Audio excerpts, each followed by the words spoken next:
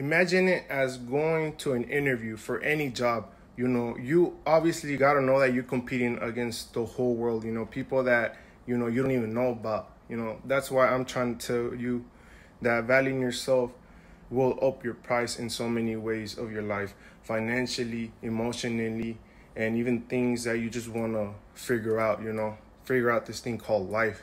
Therefore, value yourself. Always remember that you matter to somebody. Always remember that there's other people in your situation. So if people have not treated you right, not with respect, not with money, not with emotions, you gotta give that to yourself. I see a lot of people out here that just want. They want this, they want that from their partner, from a relationship, from a friendship. When you gotta give it to yourself.